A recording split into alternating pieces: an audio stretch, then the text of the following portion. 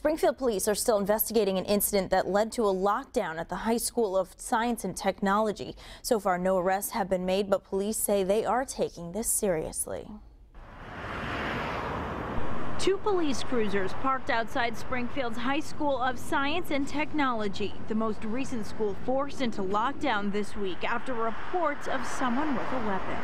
Unfortunately, it seems to be a sign of the times. You know, it's something that you don't want to be complacent about when you hear it. You want to have a reaction, but it seems to be that it's something that's happening more frequently than it should. In the same day, Yale University in New Haven went into lockdown for a similar incident. Here in Springfield, no arrests have been made yet.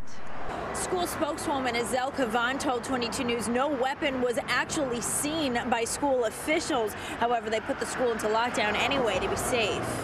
Kavan didn't elaborate on the kind of weapon involved, but she did say the man wasn't affiliated with the school in any way, something that doesn't sit well with parents.